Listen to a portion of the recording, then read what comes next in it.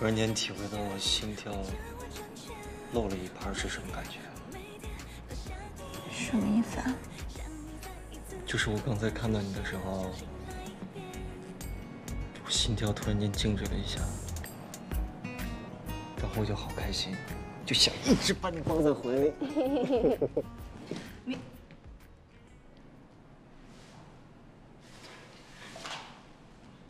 唐总，你们不知道这是办公室吗？知道。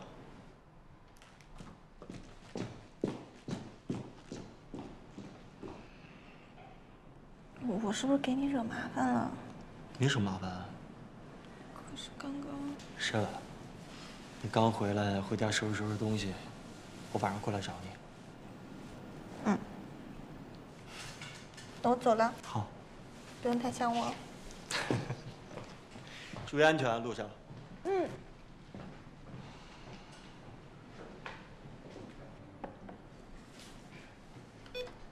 阳光，进来一下。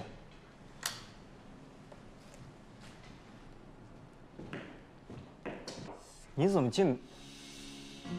在10点5分，你突然出现，一瞬间，阳光变热烈，小鹿乱撞，脸红好几天。在10点5分，你怎么回来都不告诉我？惊不惊喜，意不意外？一瞬间，星星睁开眼，树叶合唱开始暗恋。可是你突然我好想你。所以我回来了呀。我的世界从此改变，叫怎么像小一点。可是你回来应该告诉我一声啊，我开车接你啊。我告诉你不就没有惊喜了吗？一点都不浪漫。就你懂浪漫。你又打我。哎，刚刚见到我什么感觉？就是我突然间体会到我心跳漏了一拍是什么感觉？什么意思啊？就是我刚才看到你的时候，我心跳突然间静止了一下，然后我就好开心，就想一直把你抱在怀里。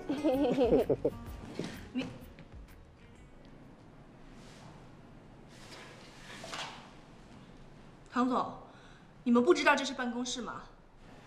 知道。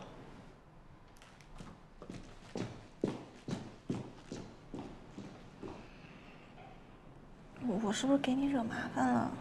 没什么麻烦。可是刚刚……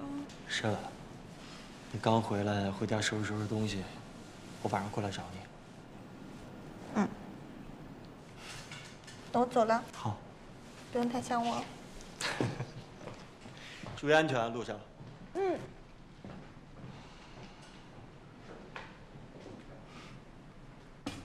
这里试一试。大家把手上活放一放。好，给大家介绍一位新同事。大家好，我是莫非，来给陈老师做助理，请大家多多关照。说完了。莫非你太谦虚了，再说2句啊。没什么说的。行，我替莫非说啊，这是我师妹，她非常专注于中国风的设计，我相信她的到来会给我们带来很大的帮助。你说的太夸张了。我有点兴奋。莫非我认得你？你参加过明远的比赛，那个茶马古道的作者。哇，茶马古道的人气非常高的，比那些得过名次的作者还要厉害。谢谢大家夸奖，我现在也还在学习阶段，希望可以和大家共同进步。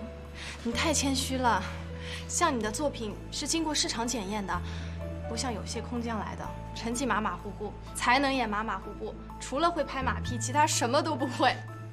行了，来，大家时间紧张，我们今天开会的主要内容讨论一下。哎，什么时候要定稿？那当然是越快越好，但是我们还有一些细节要讨论。什么细节啊？泼墨的呈现方式。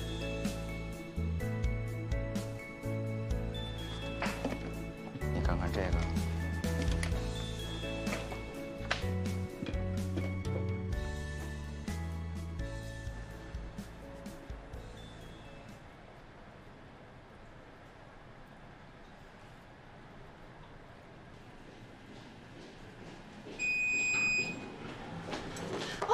夏总监，干什么呢？慌慌张张的。那个城阳那边来了个新的助手，是我大学同学莫非。其实唐总的这个心情也是可以理解的嘛，毕竟正在热恋期，想随时随地的见到对方，这种心情也是正常的。吓死我了！天哪，女人太恐怖了。这几本画册拿回去看一下，找找灵感，有什么想法再来沟通，好吧？怎么了？出什么事儿了？没什么，只是想说，我来这边帮你，夏总监他知道吗？不知道啊，怎么了？就是怕我过来会给你添麻烦。添什么麻烦？我合同里写的清清楚楚的，我有权选择自己的助理。那就行，那我过去了。哎，你等等，今天有点怪啊，时差没倒好。是不是想早点回去跟你们家唐总团聚啊？哎，你是不是应该感谢我给你创造机会啊？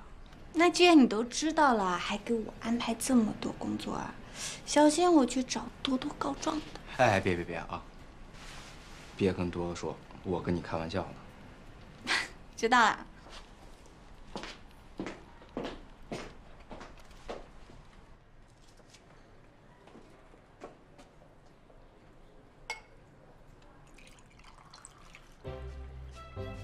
莫非，嘉欣，我想你啊！好久不见，我想死你了。先榨的果汁，只为最好的你。谢谢。哎，我说你怎么知道我在这儿啊？同事们告诉我的呀，要不是他们说，你连我都瞒着，你说不把我当好朋友了？没有，我这不是刚回来吗？那你回来干嘛？这样请我当他的助理，我就回来了。你可真行！你刚去法国才多久，回来就直升名远设计师的助手。你再看看我实习到现在都还没有转正呢。现在看到你，真的是让我羡慕嫉妒恨。哪有你说那么好呀？我只不过是一个临时的小助理。这个你就不懂了吧？你这是找对了靠山。程阳现在的名媛可是火得不得了，连夏总监的风头都被他压过去了。是吗？可是他不是那种爱出风头的人呀。这个可由不得他了。对了，你跟你们家的唐总怎么样了？就那样呗。你还在害羞？那你给程阳当助手这个事儿，是不是唐总一手安排的呀？你怎么能这样想呢？是陈阳过来找的我，要不是我刚刚去他办公室跟他打招呼，他都不知道我回来。好，是我误会你了。谁让他是名远的总经理呢？你们两个人又是男女朋友的关系，即使我不多想，也不见得别人不这么想。告诉你啊，夏总监知道你回来了，气得脸拉得老长了。管他呢，我又不是给他工作。那你就不怕他给你穿小鞋？穿呗，我又没做什么。还是我们家莫非厉害。来，为我们的友谊干一杯！干杯！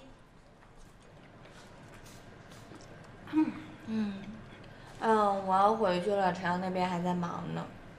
好吧，你走吧，那记得找我玩。拜拜。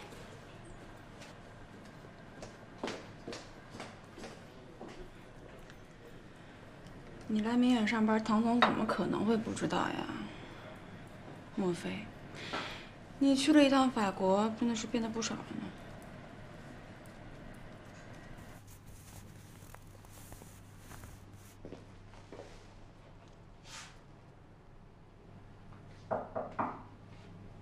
雪亮，今天下午公司例会，你为什么无故缺席啊？别给我乱扣帽子啊！我可不是无故缺席的，我不去参加例会是因为不想有人下不来台。这怎么就下不来台了？发生什么事儿了？前阵子刚有人信誓旦旦地跟我说，公是公，私是私。这才没过几天，就把公私不分的事儿做到台面上来了。可是我怎么就公私不分了？公司有明文规定，员工之间禁止谈恋爱，这规矩只给我一个人定的吗？那你呢？你带头破了这个规矩。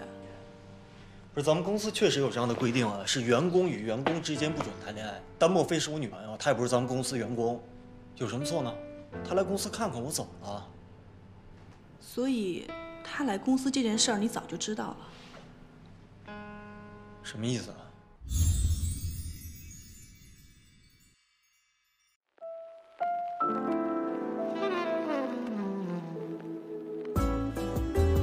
若说你是人间的四月天，小巷点亮。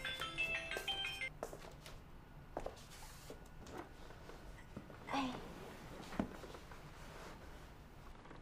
喂，朵朵。莫非，你猜猜我在哪儿？陈阳家。你怎么知道的？哎，陈阳告诉你的？这还用陈阳告诉我吗？看看你脸，那么开心，一看就是两个人和好了。我啊，天天盼呀，想呀，就想着你早点回来。你是不是快放假了？我说你怎么知道的？消息真灵通啊！我不是消息灵通，我是关心你。虽然我不在法国，可是我的心一直跟着你的动向呢。姐，我想你早点回来，可以陪着我玩儿。哦，对了，好像程阳好像也找你有事儿。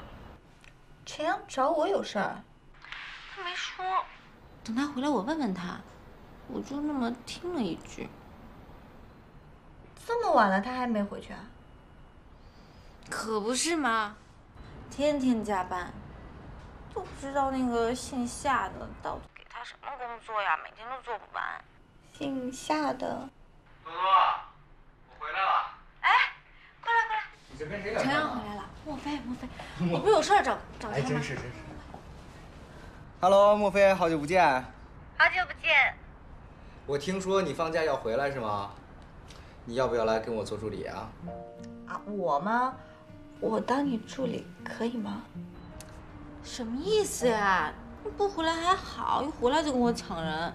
他给你当助理了，我怎么办呀？谁陪我玩？哎，多多，你别闹啊！莫非，我跟你说正事儿呢。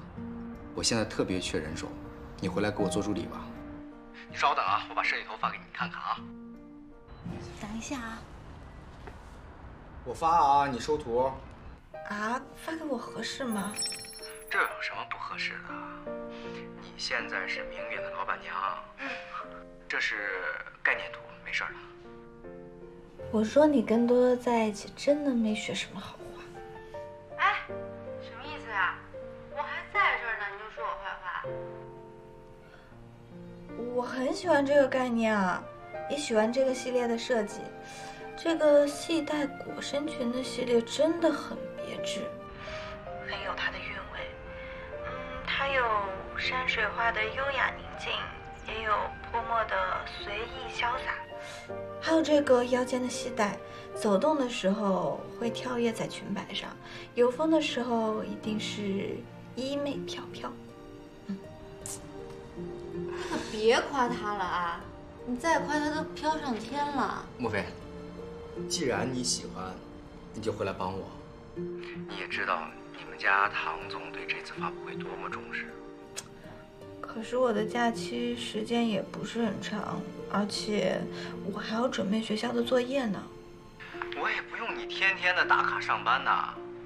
跟你说实话，别的人我还真的放心不下。这是我来明远的第一次亮相，不能砸了咱学校的招牌。这样吧，你们再让我好好想想，反正离我回去还有好多天呢。那我等你的好消息。拜拜。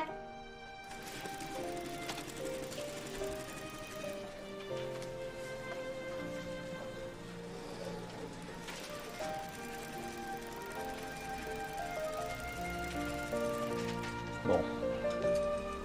Les arrangements pour l'examen final ont été pris. Vous allez partir en vacances et dès le retour, vous allez déposer vos travaux.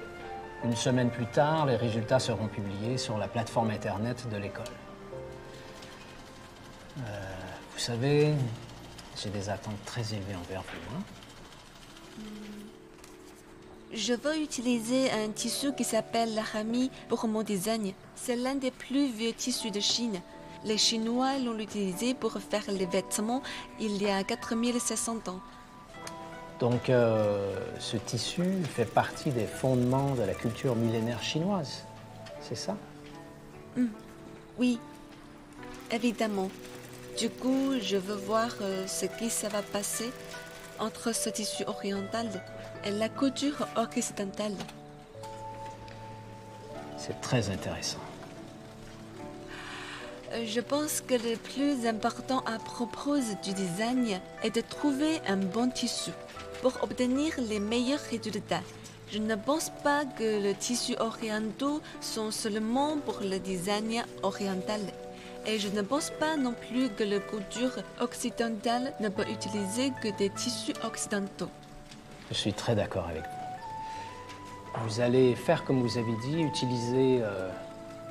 À la ramie. Ah, voilà. Vous allez utiliser ce tissu combiné avec une couture à l'occidentale. Et je pense que ce sera une avancée pour la fusion des styles chinois et occidentaux. Oui. Bon. Alors voilà, vous partez en vacances, profitez-en bien, mais surtout, je vous souhaite bon courage dans la préparation de l'examen final. D'accord. Merci. Bonne chance. 终于有假期啦，我可以好好休息睡觉啦。我看你是好好追剧吧。可不是嘛，我这人生无大志，就爱追剧。可是你给我工作，我还是会做的。在考试过程中呢，我是你最坚定的队友。行吧，那你好好追剧，我好好休息。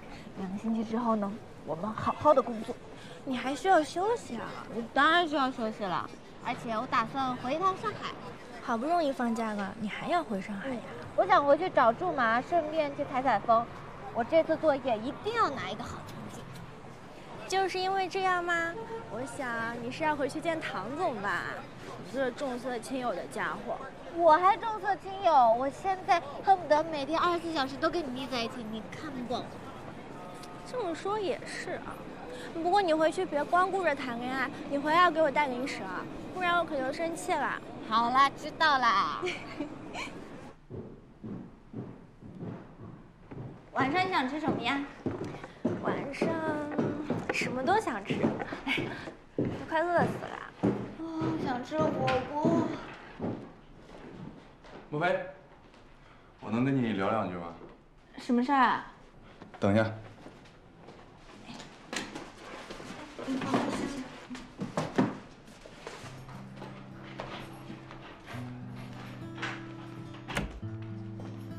那你进去等我。这是什么呀？这是那天晚上我们一起讨论过的衣服，现在发布会结束了，效果很好，我想把它送给你。啊，这怎么行？我也没做什么，只是提了一些建议而已。这太贵重了，我不能收。你当然能收，如果没有你画龙点睛的建议，就没有这件精美的衣服，发布会的效果也不会这么的好。况且这不是礼物，是我们合作的作品。你别紧张，我没别的意思。好吧，谢谢。听说现在都已经放假了吧？对。有什么安排吗？能有什么安排？写作业啊，结束了之后就考试了。假期这么有意思的事情，怎么让你说的这么无趣呢？我跟你讲啊，对于设计师来说，假期是非常重要的。趁着假期好好游玩一下欧洲，找一下灵感，这非常重要。谢谢你的建议啊，那没事，我先进去了。好。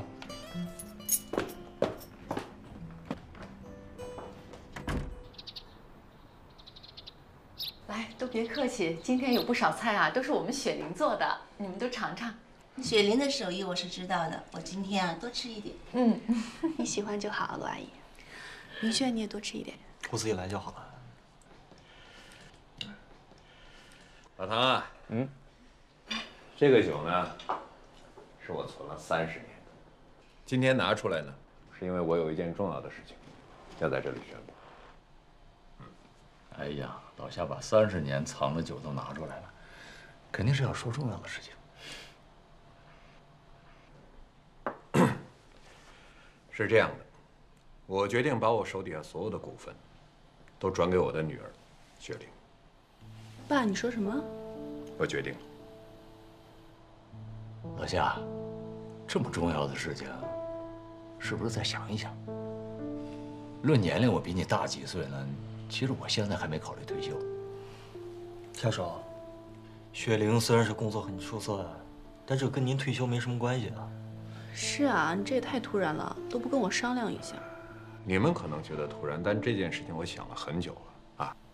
我虽然看上去身体啊比你唐伯伯好啊，但是我发现我呀这2年心累了，所以我认为我这个状态继续留在明远呢，对公司的发展是不利的，就这样吧。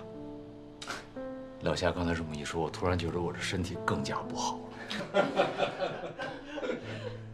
你让我先吃饭吧，这个事情咱们俩再商量，好吧？来，我们举杯吧。来。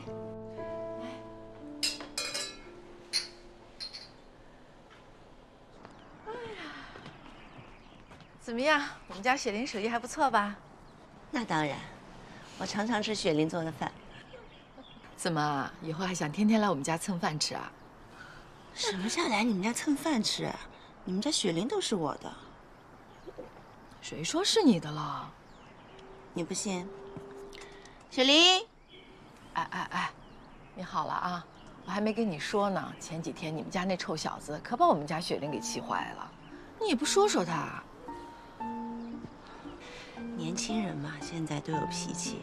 再说小两口吵吵闹闹那是常事儿，人不是给你追回来的吗？哎呀，你这话说的真够轻巧的啊！受委屈的不是你家女儿是吧？哎呀，我呀就盼着2个孩子好好的，早点结婚，趁我们年龄还没老，赶紧生个孩子，到时候啊，我们俩不就有事情做了吗？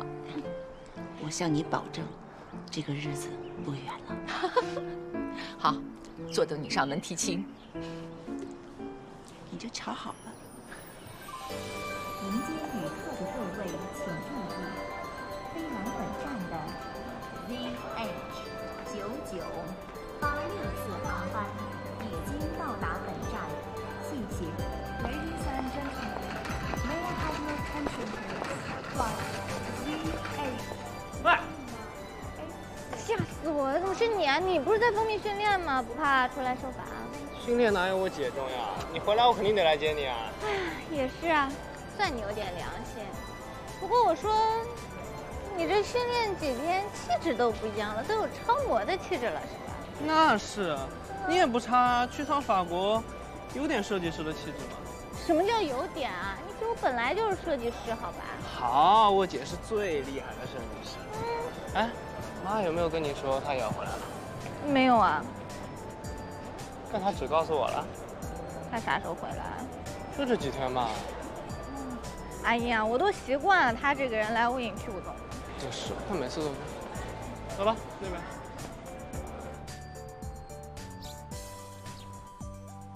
哇！嗨，我回来了，有没有想我呀？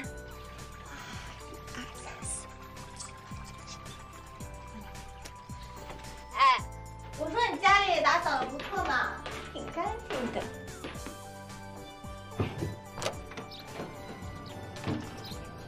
哇，金窝银窝都不如自己的小窝。哎呀！哎，你别躺那儿啊，这个姿势能不能雅观一点？这是我家，我想躺哪儿躺哪儿，要你管。喂，你要不是我姐，谁管你啊？我今天可是特地请假去接你的，我一会儿就走了。行了，走吧，走吧，走吧。哇，姐，杀人诛心啊，姐，你这样会对我的心灵造成伤害的。再说，你就不想跟你即将成为世界名模的弟弟多待一会儿吗？我说我哪有那么多时间呀？就算放假回来了，也有很多事情要做，要写作业，还要去准备很多资料，要去选面料。哎，你知道吗？我在法国的时候认识了一个特别牛的设计师，这次回来我就是给他当助理的。我们要一起参与明远的新装发布会。啊，想想脑袋都大了。哎呀，这对你来说不都小菜一碟吗？我的姐姐，那可是智慧与美貌的结合，雅典娜和维纳斯的化身。文能当助手，武能开发布会，而且啊，说得对。你刚刚是不是说明远？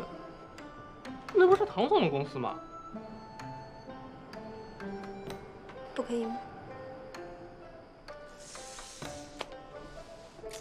我懂了，醉翁之意不在酒。哎，你想什么呢？你姐我是那种假公济私的人吗？我这次回来我都没有告诉她。啊？你为什么不告诉她？因为我要给她一个惊喜。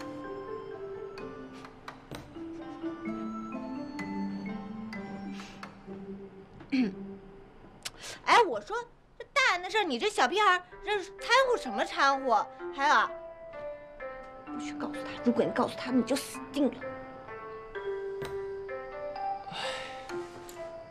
姐，你真的是我见过最善变的，没有之一。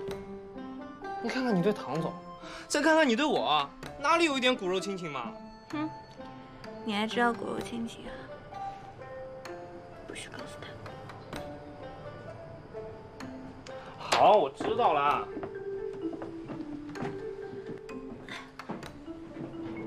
哎，姐，冰箱里有肉有菜，你晚上是想做饭就做，不想做就点外卖。我估计应该挺晚回来的。啊？怎么说睡就睡啊？这么大人了，不知道睡着会着凉吗？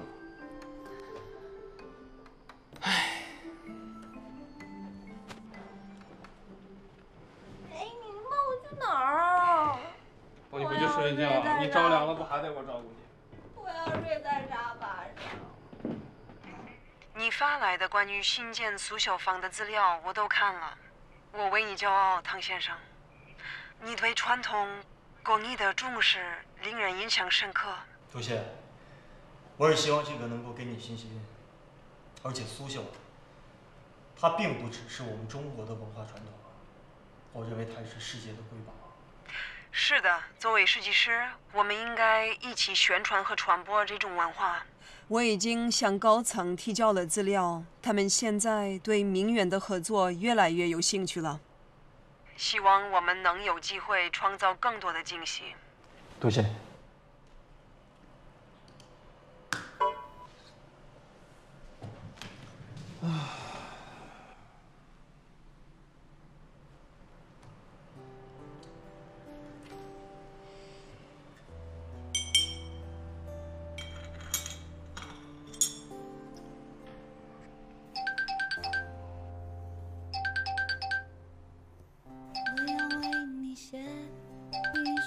最甜蜜的歌，忘记你的疲惫，现在就静静的听着。我要给你世界上最温柔的包容。当你感觉到累，我是你最柔软的枕头，我想要。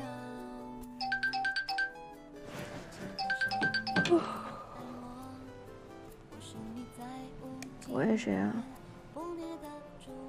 是我。名字？我说，这个时候打电话给我干嘛呀？在干嘛呢？对呀，都这个点儿了，我看你在睡觉，我现在好困，有什么事明天再说。啊，对，这个点儿应该是法国的下午吧？你怎么大白天睡觉啊？有巧合啊？不是，是今天安德烈他有事儿，然后就调了上课时间。我昨天熬夜一直到中午，然后才回来，所以现在在补觉。对，就这样。可是你怎么能养成一个这么坏的作息习惯啊？我跟你说，人呐，一天从上午11点到下午5点，是工作的最佳时间。过了这个时间啊，不管是从你的脑力还是体力上，都是透支的，对身体当然不好了。而且最重要的是会影响你的皮肤状态。那个时候你买多少化妆品都没用。喂。对，不能熬夜，对。不熬夜了。你怎么困成这样？你现在快醒醒吧！你说你现在睡觉晚上怎么办？那不又失眠了？不会失眠的。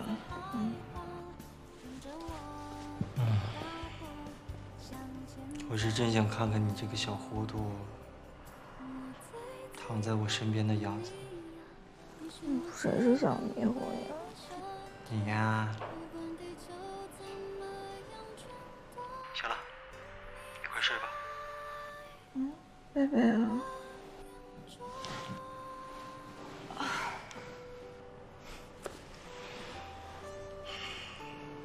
这个小家伙。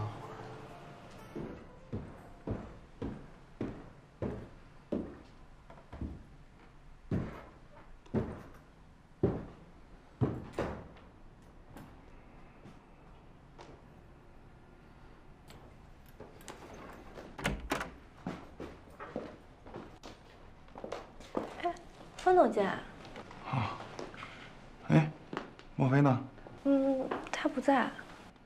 哦，不在，打工去了。算是吧，不过不是在巴黎。不在巴黎。他有个设计师朋友叫他去当助理了，他去帮忙了。谁呀？好像叫程阳。程阳不是回国了吗？对啊，莫非前2天也回去了？哦，好，谢谢。拜拜。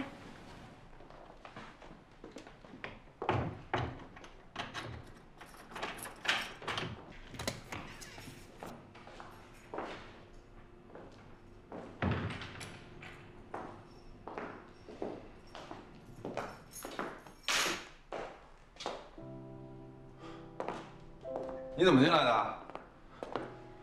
你的钥匙永远在门店下面吗？太遭贼了，是不是？怎么？不欢迎我来吗？欢迎，怎么可能不欢迎啊？我就知道。对了，我公司的事情忙完了，接下来就可以全心全意的照顾你了。我又不是小孩子，用不着照顾。你在我这儿啊，永远都是个小孩子。其实，我想回去了。我刚回来你就走，不陪我吃晚饭啊？我说的不是巴黎，是国内。我想回国内的家了。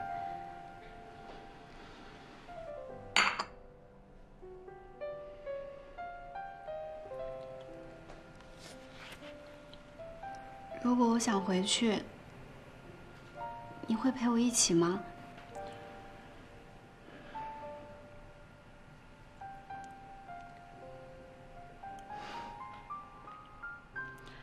你要想回去的话，我就陪你一起。真的吗？太好了！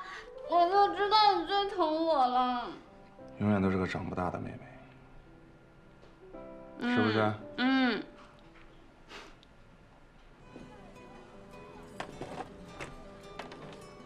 谢谢。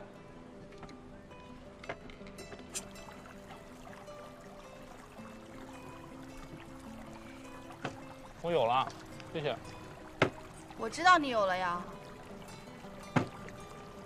那你还给我干嘛？让你帮我拧瓶盖啊。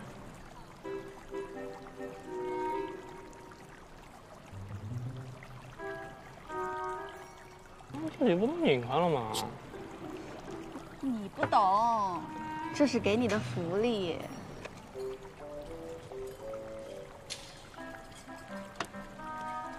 我问你哦，如果现在有一个女生让你帮忙拧瓶盖，你会怎么做？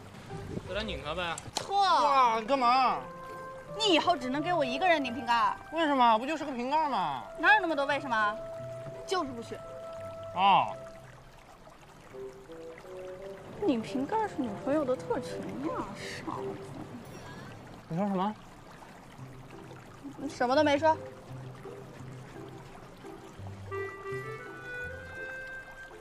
好了，答应你，以后不给别的女生拧瓶盖。哎，你能回答我个问题吗？什么呀？就是你们女生谈恋爱之后，是不是都会变得特别吓人啊？你什么意思啊，莫凡？我哪里吓人了啊？我说我姐，没说你。你姐啊，你姐怎么了？我觉得她跟你哥谈恋爱之后，就变了很多。女孩为爱情改变，不是很正常吗？再说了，谁都想为喜欢的人变得更好啊。哼，哪儿变好我还真没看出来，我反而觉得家里跟多了个陌生人一样。你姐回来了？啊？没有啊，他们没回来。我就打个比方，你这个比方打的很容易让我误会啊。没有，怎么会误会？我也没说错嘛，他迟早会回家，对吧？你呀，肯定是被我哥给传染的，怎么不学点好的呀？就学会他的不解风情了。我又哪儿说错话了？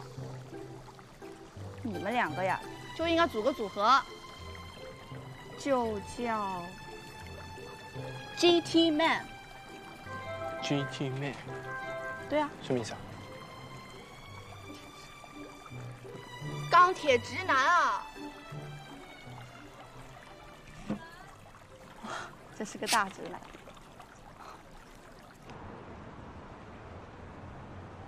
唐董，目前明远的市值已经接近警戒线了，最近市场跌幅很大，至于股票会不会继续下跌，专项小组也拿捏不准。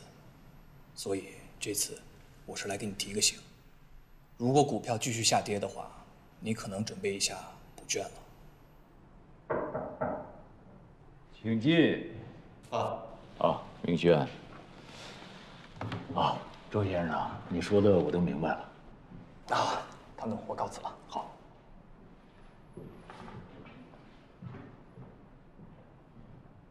明轩，坐下说。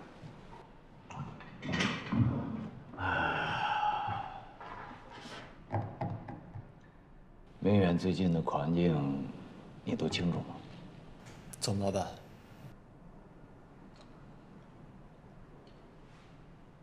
国际经济市场波动很大，股票也在波动。看看这个，牵扯到明远的股票一直在缩水，长此以往下去，我是有担心的。所以现在我们跟 SLC 的合作是至关重要的，尤其是即将到来的那一场发布会，我们不能有半点的闪失，对提升市场信心有重要的意义。我过来就是想跟您聊一下咱们跟 SLC 合作的事情。好啊，这是一个很好的机会，说说看。刚才我终于和米娅联系上了，他提出了几点我们见面的一些要求。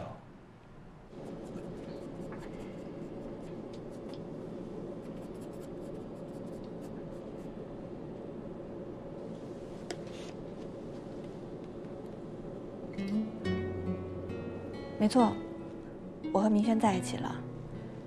有些事情你不在乎，可是他在乎，而我在乎他。因为在乎他，所以我才会回避你。你对我来说，只是一个很棒的朋友。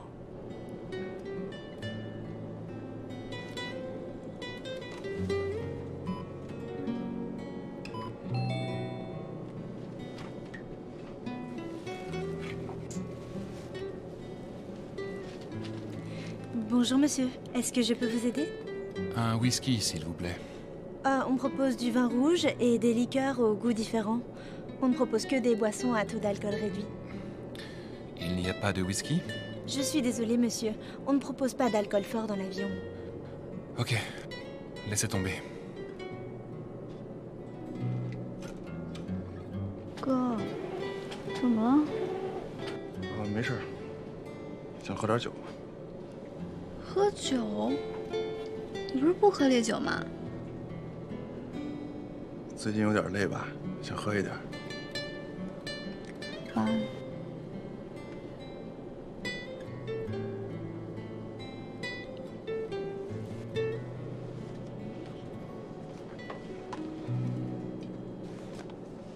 这谁啊？画的真好。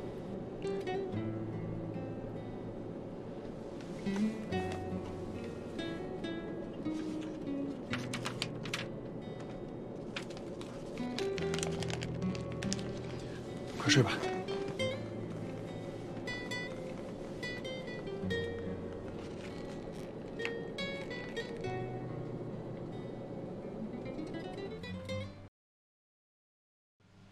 不是，咱们公司确实有这样的规定啊，是员工与员工之间不准谈恋爱。但莫非是我女朋友，她也不是咱们公司员工，有什么错呢？她来公司看看我怎么了？所以，她来公司这件事儿你早就知道了。什么意思啊？莫非把程阳介绍给你认识，现在程阳又把他找回来给他做助理，他们都听命于你，那还要我这个设计总监做什么？不是，你等一下。你刚才说的意思是程阳现在把莫非招回咱们公司来做他的助手？你不知道这件事儿吗？你说了，我刚知道。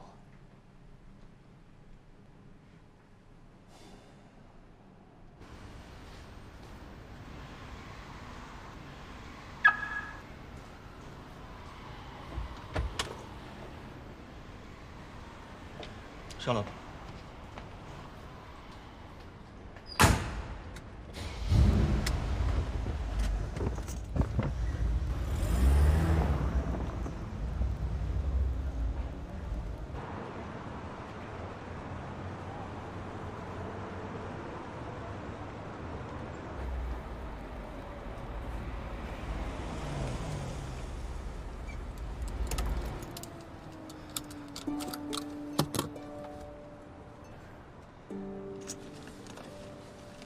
你到底怎么了嘛？我回来你不高兴啊？程阳邀请你回来当他助理，你为什么不跟我说一声？我想我们两个以后在一个公司上班，不是挺好的吗？你不想啊？可是你的身份不一样啊。有什么不一样啊？你是我女朋友啊。是你女朋友就不可以到明远上班吗？而且我也只是她的临时助理，等假期结束之后，我就要回巴黎上课了。首先，咱们俩在公司里必须要天天见面，对不对？公司里面明文规定，内部员工不可以公开谈恋爱。你是想让我以身作则，破掉了这个规矩吗？我本来答应他做他助理，悄悄回国。是想给你个惊喜，没想到现在变成讥笑。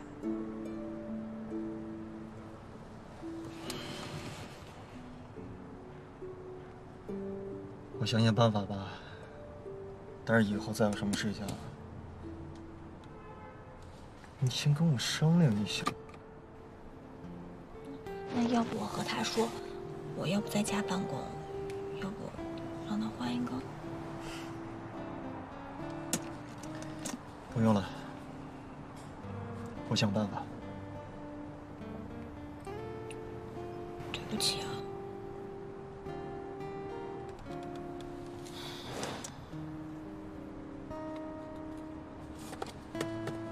好了，别不开心了。我只是觉得自己很不懂事了，给你添麻烦。我这不也没说什么，别生气了。我没生气。没生气，你在干嘛呢？在思考。思考什么呀？太想我了。我回家了。哎，我都哄不好你，你回家谁能哄好你啊？我不用谁哄。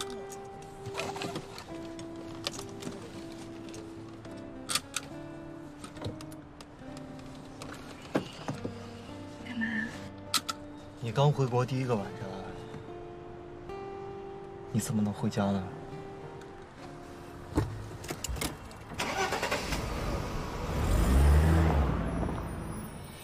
哥，好多人啊！对啊，怎么着？我把他们全轰走。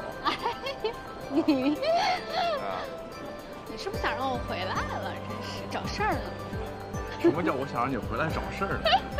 看见李琦了吗？好久没见他，他还来了吗？来了，来接我们。哎呦，这人跑哪儿去了也不来接我？放了。你说说你啊！不好意思，辛苦了，堵车。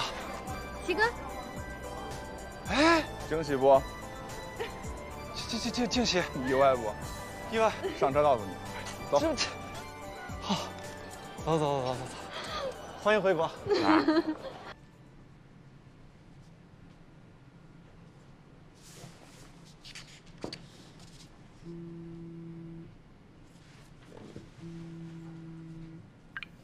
喂，多多。莫非，你干嘛呢？哎呀，我在上班呢，在画图，怎么了？你在画图？朝阳跟我说他开会去了。他说他去开会。对啊。多多，我不跟你说了，我也要去开会啊，拜拜。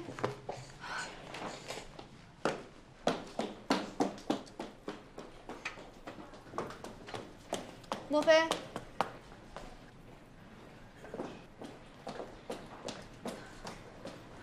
你慌慌张张的干嘛去呢？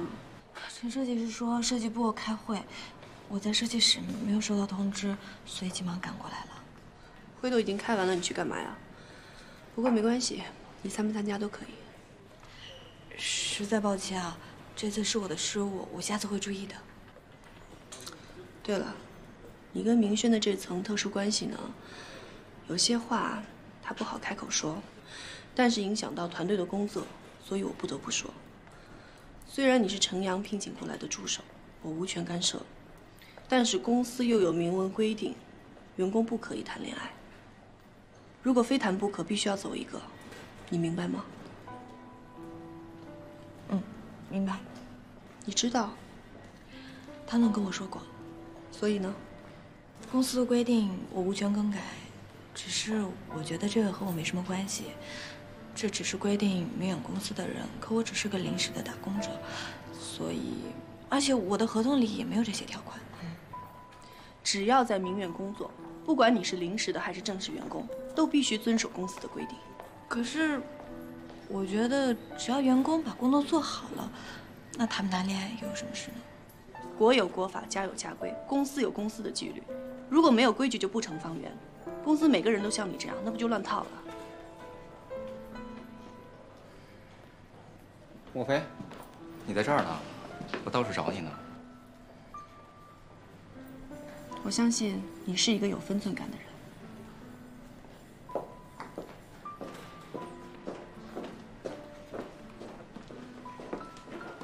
夏总监找你聊什么呢？表情那么严肃，吓唬你啊？没什么，只是工作上的事情。你怎么才来呀？我一直等你开会呢。我刚刚一直在画图，没有看手机。对了，会上都讲什么？啊，那倒也没什么，就是个例会，公司高层都在，我就想带你混混脸熟嘛。谢谢你都想着我。那个夏总监是领导，他说话直，他要跟着你说了什么不好听的，你别往心里去。放心吧，放心。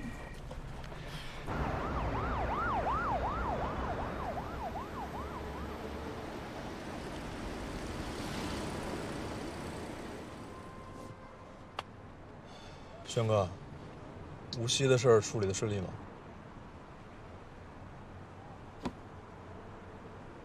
那现在咱们回公司吗？是啊。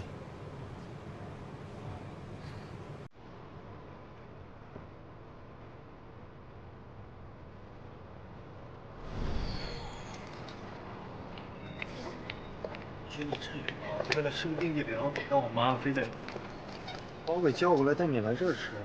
这家特别好吃。随便点一个，2个就行。给您。谢谢。你尝尝。一定会想我，却一如既往的洒脱，面无表情的你对我说放手。哎，兄哥，这儿不能下车，这儿危险。你也许很难过，你也许很想我，恭喜你提前杀青了，我学习背景的角色独角戏全给我。假如你要我陪你疯，为何把你真心带走？这就是你说的人间美味啊！啊，早知道这样，我就不让你去参加过来了。你那么疼我，才不会呢。我跟你说啊，你还没吃饭呢，这个东西少吃2口啊。哎呀，我在国外待了3年，最怀念就是他家的味道了。现在能吃上1口，死也值了。不许胡说八道，臭妹妹。哎呀，我知道了，下回不说就是了嘛。你一定会难过。大哥，刚才怎么发生什么事？一定会想我。我刚才好像看到了一个熟人，应该是我看错了。走吧，回公司。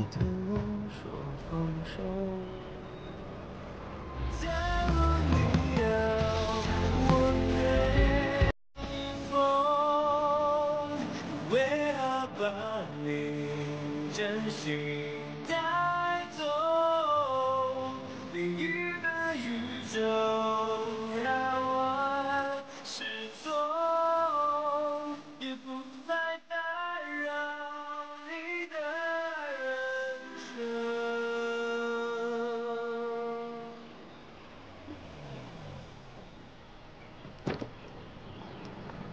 哇！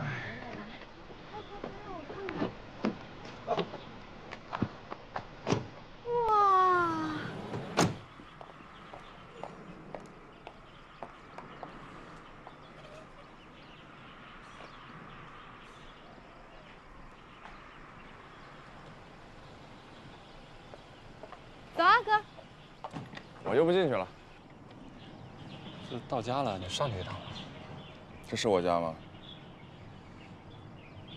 哥，跟你一起回家，是我这3年的愿望。走啦。我是还有事儿呢，忙完再找你啊，刘鑫，走。有什么事儿比我还重要啊？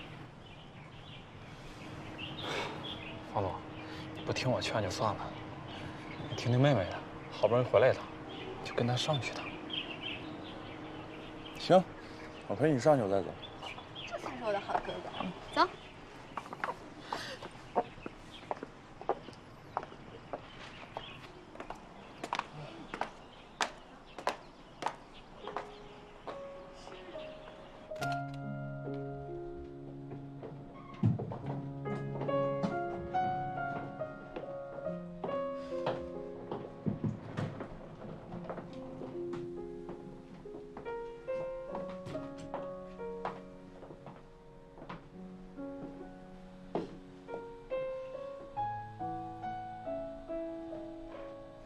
你走了之后呀，我吩咐他们，不准任何人动你的房间，还保留原来的样子。哥，你绝对想象不到，我在非洲还有印度的时候，住的是多么的简陋啊！家里简直太舒服了，我都有点不习惯了。那你就多习惯习惯。放心吧，以后有哥在的地方，绝对不会再让你吃苦。哥哥去给你做一个拿手的好吃的。等着我。好。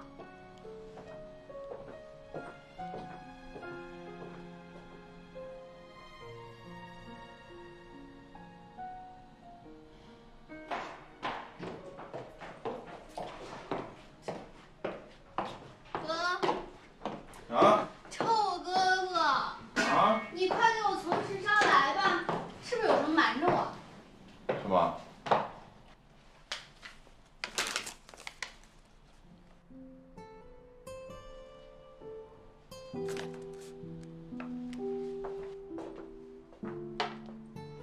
从哪儿找的？从你的衣服里拿出来的呀，我本来要给你洗衣服的，结果就发现了它呀。你还蛮喜欢它的嘛？你怎么这么觉得呀？我见你画过这么多素描，就这张用情最深。不过怎么没画完呢？随手一画，练笔呢，练笔。练笔在飞机上揉了也不扔，还带回家来。你没说实话。我跟你说的全是实话。你少来，我对你还不了解呀。你这个人表面上看起来玩世不恭，对感情不专一，但实际上你是个死心眼，一旦恋爱起来呀，特别用情专一。你妹妹我是最了解你的。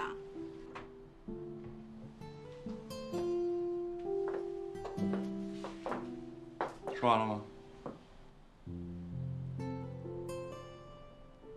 我饿了，你的饭呢？我找了半天没有什么东西可做的，要不然出去吃去。那我可得宰你一顿。走，带你吃好吃的。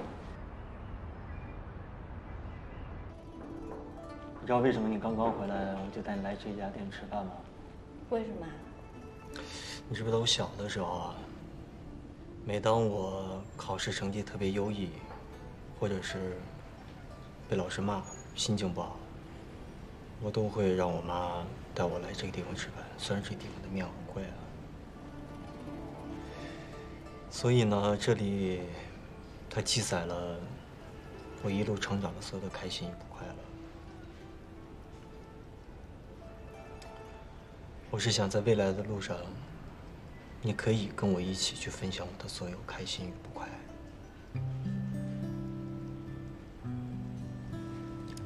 你愿意吗？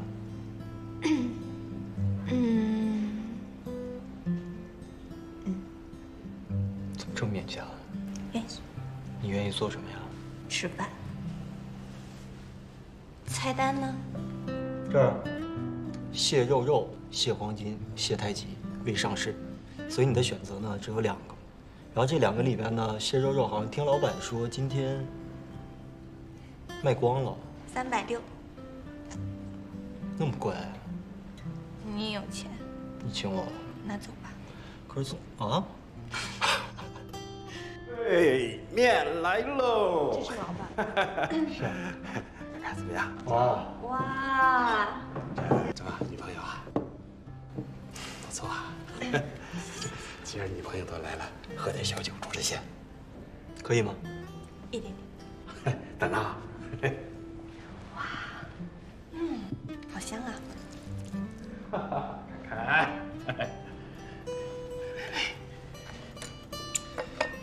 既然今天我女朋友都来了，要不然坐下来咱们一起喝一杯。你们年轻人的事儿我就不掺和了啊。来，慢慢喝啊。好嘞，谢谢。知道这是什么意思吗？说我棒，说我优秀。他的意思是说，你找了一个非常优秀的男人。他说你很有眼光，因为你找到了我。找到了一个这么胖胖的你啊！你看你现在瘦了，骨瘦如柴的。你刚才跟我说什么无国界组织，那是女孩做的工作吗？哎哥，你可别瞧不起女人啊！无国界组织可是不分男女的。你把自己搞这么忙碌，是不是还是放不下他呀？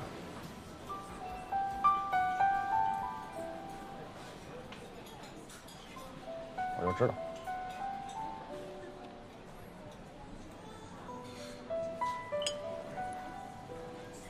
我承认，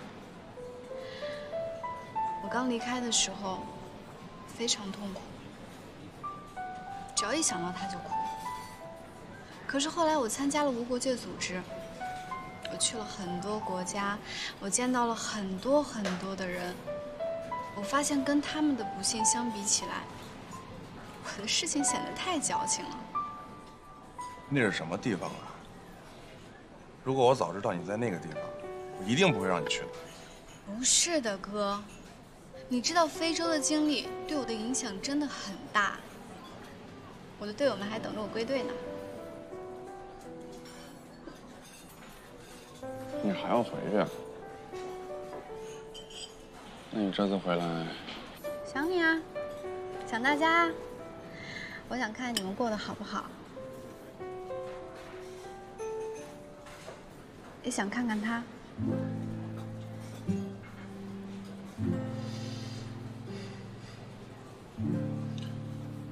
你回来看我可以，他你就别想见了。我想见他。我不同意。你怕我像以前一样又崩溃了？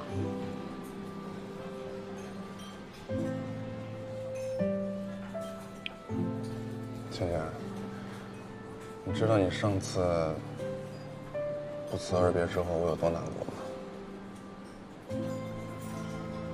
你知道我有多自责吗？我觉得我作为一个哥哥没有保护好你，所以这样的事情我不允许再发生第二次。哥，你不用自责，这是我自己的人生经历。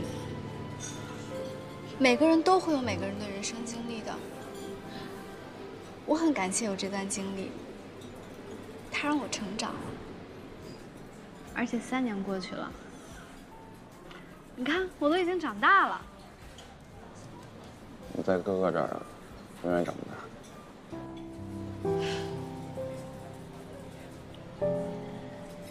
哥，我知道这3年你为我做了什么。你是不是因为我一直在找明轩哥的麻烦？哥，不要这样了。倩倩，你不要因为劝我，把自己勉强成这样。我看得出来，你还是没有放下他。我放下了。真的放下了，哥。我现在最大的愿望，就是希望你也能够放下。你跟明轩哥不是最好的朋友吗？最好的朋友之间有误会，解释清楚了，明白了就好了呀。什么是误会啊？你跟我说什么是误会啊？如果你当初觉得是误会的话，你为什么会不辞而别？你俩之前的事情我不管，但是他在我这儿办的事儿，就是伤害到了你，这是我不允许。